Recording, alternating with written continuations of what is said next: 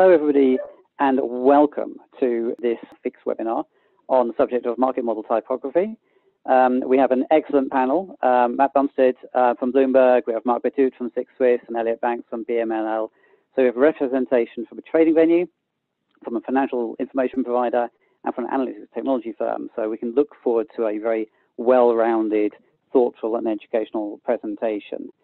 Before we get going, a few housekeeping points, if I may. Firstly, a recording of this will be made available on demand at the FIX virtual conference, which is taking place, of course, on the 18th of September.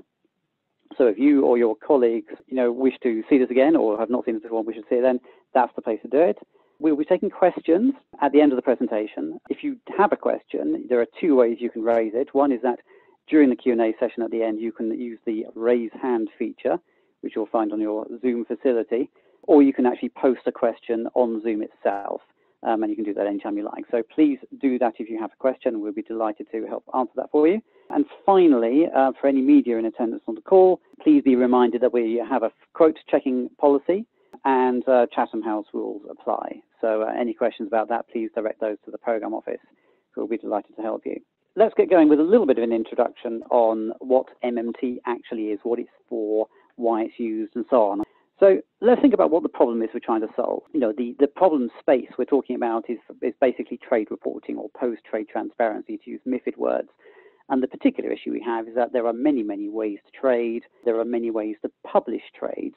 And over the many years that we've been doing this, we've evolved a multitude of ways of basically flagging the same thing in many different ways. So different trading venues, different investment firms have just come up with their own methods of doing this.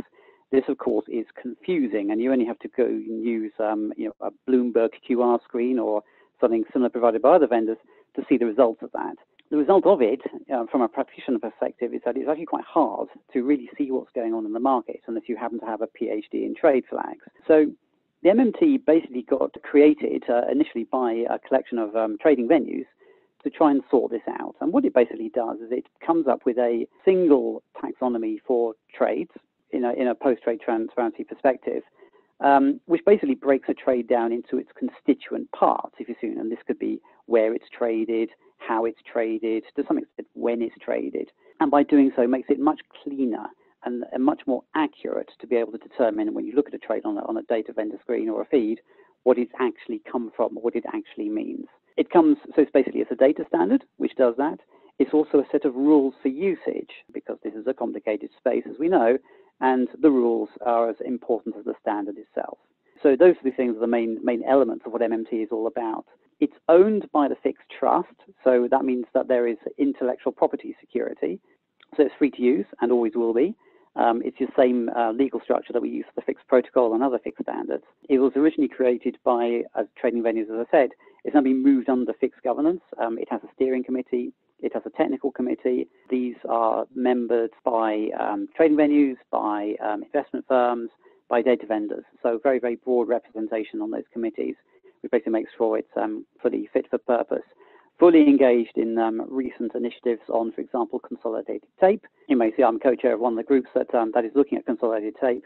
And the MMT technical committee have been very, very involved throughout that process as well to make sure that the recommendations coming out of that group are being fed into the MMT structure. So it's not a static standard, it's an evolving standard, it's changing to meet the needs of the industry as things develop. So hopefully that will give you a little bit of an introduction as to what we're talking about. I would like to hand it over to the panelists now, who will be able to give you this in far more detail and give you a really good quality view as to what MMT is all about and how people are using it. Jim, thanks a lot for this comprehensive and insightful introduction. Hello, everyone. We'll start with the very first question to the audience. So question number one, how much do you use MMT codes as part of your workflow? And so the audience has now roughly 30 seconds to post the answer online. So up to you. Right, I understand the results are more or less final. So we've got a mixed picture, which is not completely surprising. And we understand, first of all, I would see that as encouraging that the majority use, at least from time to time, the MMT and knows about MMT. And logically, for those who do not use MMT for the time being, we believe there is presumably some communication and education effort to be made in the future. Okay, so let's consider this simple use case. We plot on the slide here all the intraday prices for Deutsche Telekom, a German blue chip. And we've got data points from all available sources, from regulated markets, MTF, OTC, and SI trade reports. And we see, of course, those unpleasant spikes, and they refer to trade reports under deferred publication regime.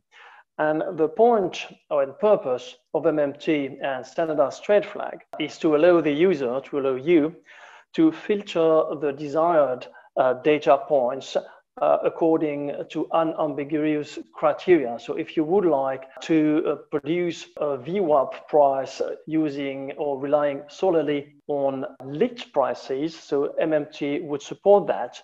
It would also support the filtering out of all undesired data points. So briefly summarize, trade flags inform you about important aspects of post-trade transparency. And what is also important to us is that good data gets produced at the source. So then the data can flow throughout the market data value chain in a purely mechanical way without any need of local reinterpretation or local remapping.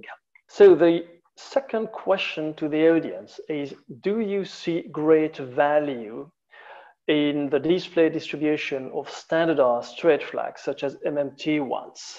Again, audience has about 30 seconds to post their answer online. Okay, so this is a very encouraging statement that the vast majority of the audience see that the standardization of trade flags brings great value in the display and distribution of standardized trade flags versus a multitude of proprietary ones. So it's very encouraging statements by the audience. And it's very encouraging for all the FIX members of the different working groups that have been working on that particular topic for quite a couple of years. What we need to bear in mind with this slide is that the FIX MMT data standard is an efficient operational solution for fulfilling the trade flagging requirements set in MiFID, MiFI, and in particular in RTS 1 and 2. And we rely on the proven FIX governance to maintain MMT as a useful, neutral, and evolutive standard. Okay, post-trade transparency typically informs on whether price information is valid or not, what type of liquidity pooling mechanism is applied for an execution, whether interaction between buyers and sellers is of either bilateral or multilateral nature, what level of pre-trade transparency is available before execution, and whether the publication of the trade details has been made immediately, or whether there is any kind of deferral of the trade details. So on this slide, we have a real world example or use case of a trade message incorporating the full MMT logic. So this comes from the MDDX data feed from the Swiss Stock Exchange. And we can see that on this particular execution message, you can read from the MMT component that this trade was executed on a central limit order book. It was during the opening auction phase. It's a plain vanilla execution. There was full pre-trade transparency. It's a valid trade, not a cancellation. There was an algorithmic flag on one of the two incoming orders, and that the publication was immediate. And if you would like to understand more from the MMT data standard, the explanation on how to use it, and also the cross-referencing towards the relevant pieces of regulation, you can find everything in a very transparent manner on the FIX website. So I do encourage you to have a closer look at the comprehensive documentation available on the FIX website. So question number 3, back to the audience. FIX MMT standardized set of trade flags enable valuable efficiency gains in market data processing. Would you share this view? Up to you, 30 seconds to post your answer. So the poll results, so encouraging again, that's more than half of the respondents claim that they see great value in reducing the workload by using a standardized trade flag and reducing also the risk of misinterpretation of the data. About 36% see the potential of data processing cost reduction, but claim that the MMT usage is still too limited across the industry for achieving full potential. And that once again brings me to the statement that we need to improve education and communication alongside our MMT efforts. So at that stage, happy to hand over the floor to my fellow co-chair of the MMT Technical Committee, Matt Bumstead from Bloomberg, who will provide more insight from the perspective of a leading data vendor. Thank you, Mark. Hello, everybody. As Mark mentioned, I'm a fellow co-chair along with Mark of the MMT Technical Committee. As you heard earlier, MMT came about to accommodate regulator concerns around adequate transparency into post-trade execution reports, coupled with desire from the trading venues and the market data vendors that any mandated or normalized flags also sufficiently described on venue execution reports.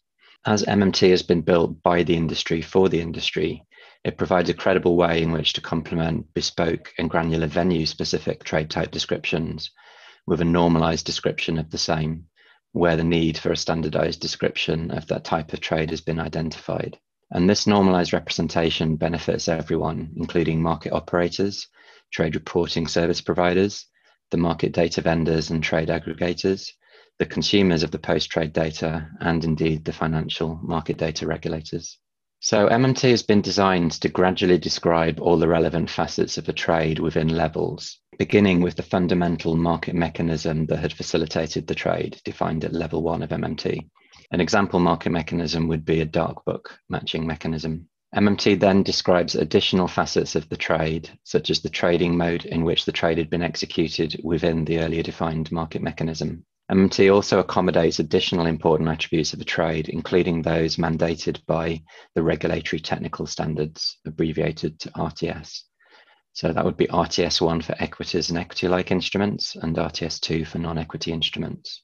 And MMT also brings logical structure to these flags, including indications of which flags could or could not potentially coincide on a trade execution report. Indeed, all trade flags defined within a specific MMT level or sublevel are considered to be mutually exclusive. This diagram illustrates how MMT accommodates all of the mandatory trade flags outlined within RTS1 for equities and equity-like instruments. Each flag has been accommodated within the most appropriate level or element of the MMT structure. The same process has been applied to the trade flags stipulated within RTS2 for non-equities, but we don't illustrate how those have been accommodated on this slide. The FIXMMT steering and technical committees, in collaboration with the EMEA governance team and other related FIX working groups, such as the Consolidated Tape working groups, maintain an open dialogue with the European Securities and Markets Authority, ESMA. The committees have submitted questions and proposed official Q&As to ESMA. We've also received answers and clarifications from ESMA, and we continue to assist ESMA with its desire to better understand the MMT trade flagging standard and its role in improving post-trade transparency. As you can see here from these snippets from literature published by ESMA, the regulator recognises the work of FIX and the benefits of MMT in supporting the post-trade transparency requirements that have been outlined in the applicable regulations. The MMT standard has been formally adopted by the trading venues listed on screen, several of whom are also active members of the FIX MMT steering and technical committees responsible for helping to form the standard. Additional trading venues may also support MMT or are planning to introduce support for MMT in the future. As you can see here, most of the major market data vendors and trade analytics providers also support MMT, and many of the organizations, again, that you see listed on this slide have been active participants in the FIX MMT steering and technical committees. I'll now briefly go through some insight into how the market data vendors accommodate, publish, and display the MMT trade flags. So we'll start here with a screenshot of the quote recap or QR function on the Bloomberg terminal, through which one can see the intraday theoretical and actual execution data. In this example, you can see several lit order book trades, LB, dark order book trades, DB, and the periodic auction on demand order book trades, PA, with the MMT flags explicitly listed in the MMT column of the time and sales display. MMT is displayed alongside the venue-specific trade condition codes in the COND column and the Bloomberg proprietary standard condition codes in the BSCC column. Similarly, shown on screen here is a spliced representation of a new trade report that's been published on Bloomberg's consolidated market data feed, otherwise known as BPIPE. If a BPIPE subscriber chooses to do so, they can receive the MMT trade flags on the trade reports, where the trading venue has made them available to Bloomberg. In this example, Bloomberg is using the display codes representation of MMT. Other services may use the efficient encoding representation, and you'll see some examples of this on subsequent slides. The Ion Markets or Fidessa display service also allows the user to see trades described in terms of the MMT trade flags, as illustrated on the current screen grab of the Fidessa time and sales facility.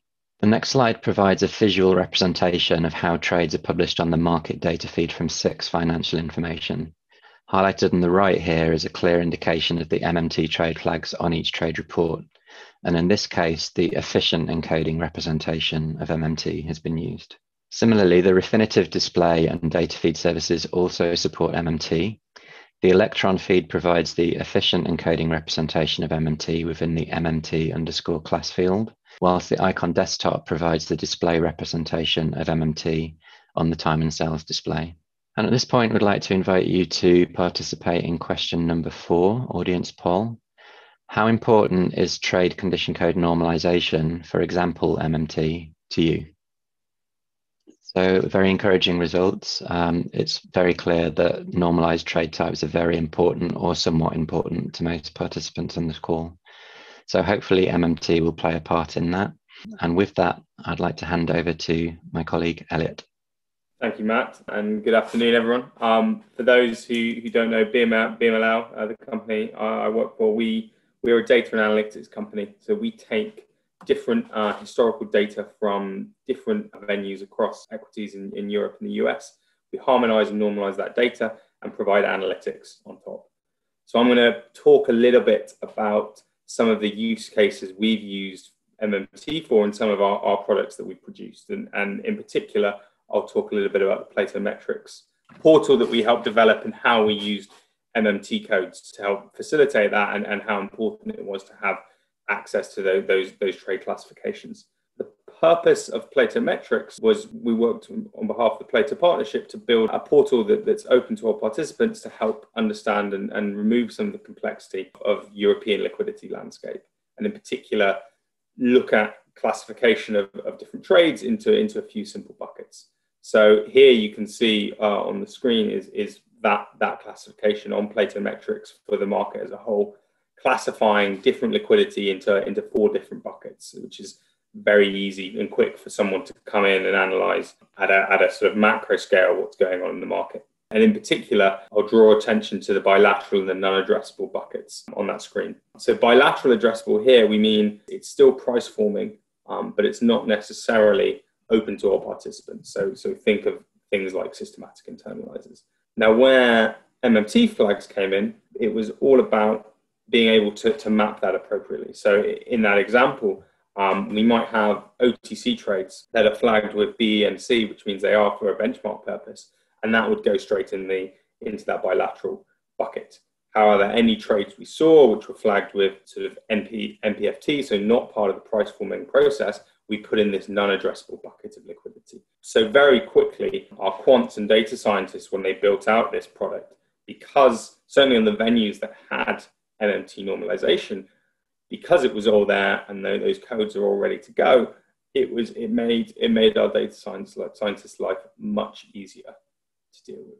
And now this becomes even more important if we go on to the next slide, where rather than looking at the market as a whole, the tool we produced also allows you to look at individual securities. And what we can do is what users of our tool use this for is to look at how these different buckets have changed over time and see what's happening to the market, how much non-addressable is there versus lit addressable or dark addressable. And again, all our code was made much, much easier by the fact that we had this normalization that we were able to use, we were able to pull in through our data lake, pull out the MMT codes and make that classification nice and simple. You can actually see how, when we've expanded out, we've seen how these different buckets of liquidity have changed over time for, in this case, HSBC around March time, when obviously during COVID there was a large increase of liquidity. You can see how actually less of that increases on the lit addressable versus sort of non-addressable and bilateral addressable. But the key point here was that we took those MPFT flags, TNCP, the different MMT codes we get, and by taking it on different stocks on the venues that do use it, there was much less business logic we had to write compared to venues where we didn't have MMT codes. So really the key point from an analytics provider and as someone, and the sort of thing we see our clients regularly wanting to do, it's about easy access to these different flags. So at BMLL, we take them and we will make sure that they are fully accessible to any of our users, either using our data science platform, which we produce, or through our data analytics, which we produce. And we will always make sure we pass them through.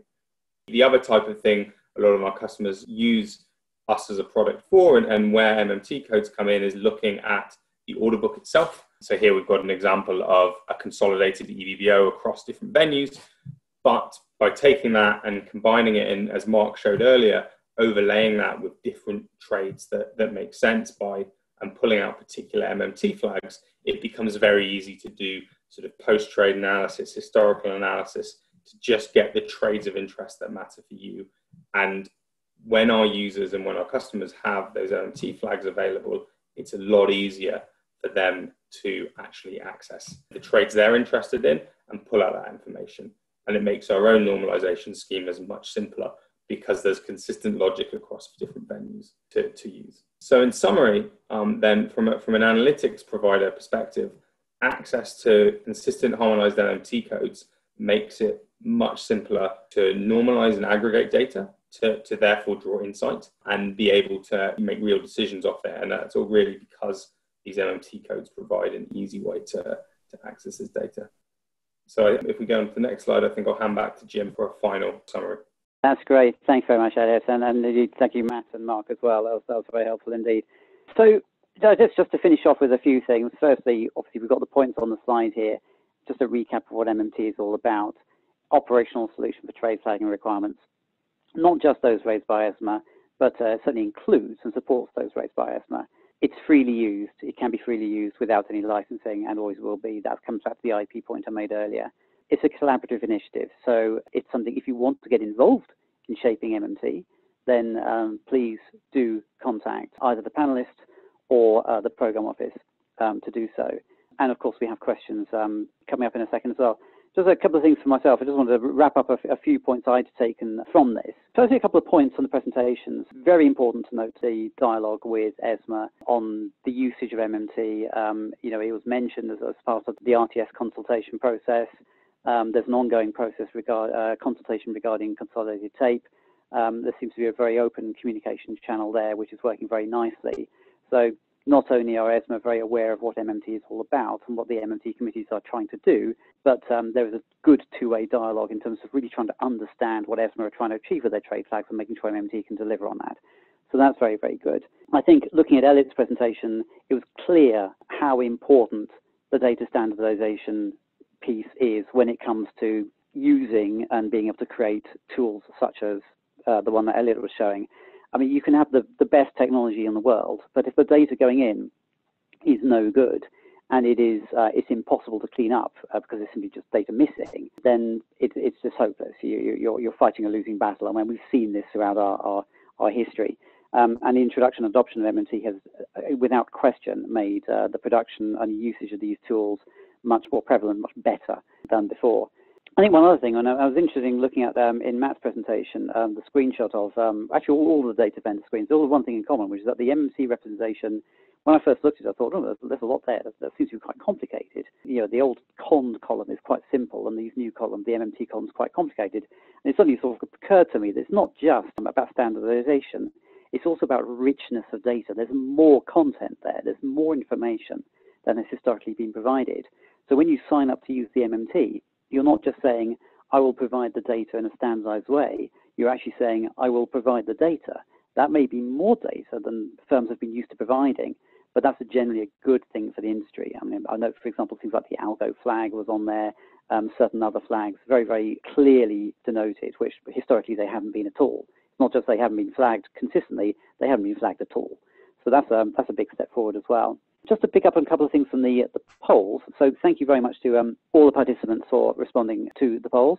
Usage, obviously very encouraging to see that we've got 33% or thereabouts, I think it was, using the MMT, a decent number not using it, which is obviously less good. I think the non-awareness one was the one that we clearly need to work on. So the fact that there is a gap in awareness of MMT is something that we need to focus on from an educational perspective, so we'll take that away. Good to see strong support for standardization. Good to see that people regard this as an important topic. And interesting to see on things like data processing costs. Again, very encouraging that half of you think it's saving money, which is fantastic. I think it's a very sensible point made by a large number of you as well to say that it's not been adopted widely enough, and clearly adoption is something we also need to basically make sure it's pushed through as we go through. So those are my kind of thoughts on where we've got to with this. I think it would be good now to open up to Q&A, and I do see we have some questions that have been raised on the forum. So let's go for, what have we got here? There's one came in actually towards the beginning of the presentation, actually. The original trading venues that created the MMT. Mark and Matt, you showed us a list of venues who adopted MMT. Is that the same as the original set, or have some joined? No, it's not the same as the original set. There's, in fact, it was actually, MMT was originally set up by the Federation of European Securities Exchanges by inviting some of the MTF operators and the market data vendors to collaborate on in reviewing the CSER original recommendations around trade flagging and how to respond those. And I think the emphasis there was that not only to try and accommodate or provide feedback to those trade flags, but make sure that they work for on-venue executions as well. I think it's, as you'll notice from the slide, not every member firm of VESI has yet implemented the trade flags, but we're very confident that they will at some point in the near future. Yeah, Mark speaking, just to complete, it's correct that one or two large market operators that have still not yet implemented MMT, but we know they are working on that we expect that during one of the next data feed release, there is a great likelihood that you will find MMT codes as well where they are missing today. Brilliant, thank you very much. I've got another question on here. Probably one there that you might want to have a bit of a look at. If MMT provides a standardized set of fields, why, as an analytics provider, do you have a secondary categorization?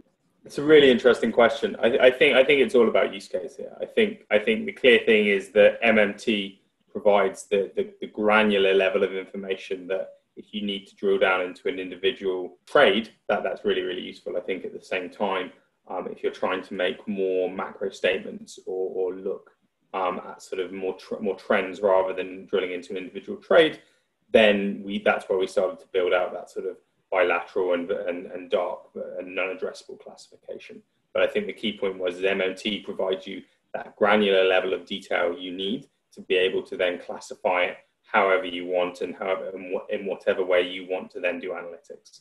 Very good. Thank you very much indeed. Got a question that's come in, very, very important, relevant question, this one. The perception of the relative adoption of MMT between equities and fixed income. I think it's probably worthy of note that the list of trading venues shown there was predominantly equities. I think most of the examples shown there, if not all of them, were of equities as well. MMT for non-equity product, completion of the standard and indeed adoption. What were your thoughts on that? Mark speaking. So first of all, the MMT data model is suitable to all asset classes that fall under MiFID jurisdiction. Then in terms of adoption, it's a bit different. We are mindful that there is quite a broad acceptance of MMT in the equity and equity-like space.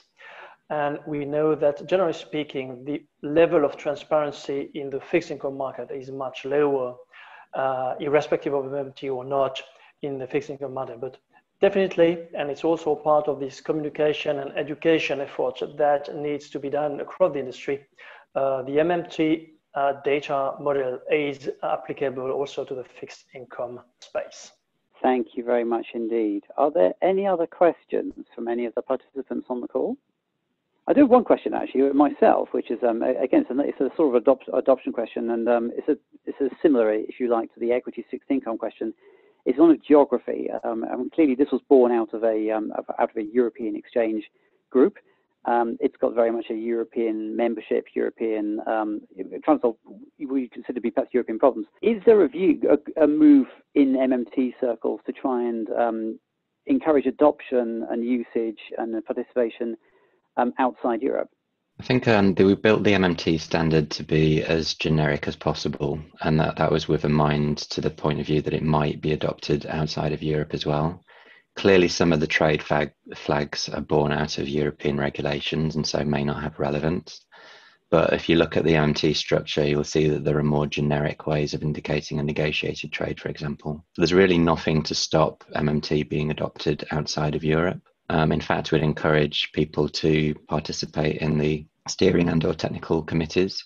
And if there's anything that needs implementing an MMT to better describe types of trades outside of Europe, then there's no reason why that couldn't be accommodated. Thank you. Okay, if there are no more questions, I'll just open it one last time if anybody's got anything else they want to raise. If not, then thank you very much, Mark, Matt, Elliot, for your excellent presentation of the work that's gone into that. That was very interesting indeed.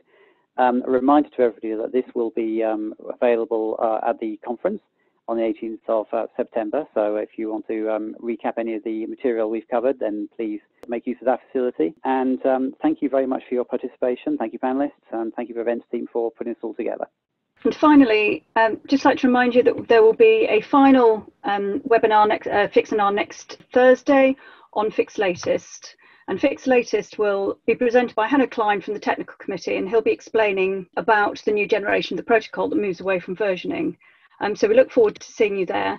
And also, just as a final item, on the conference, so please don't forget to register, we will be holding a Fix Lab where you'll be able to chat informally with the MMT team who were on the call today and ask some questions directly. Thank you for attending and good afternoon.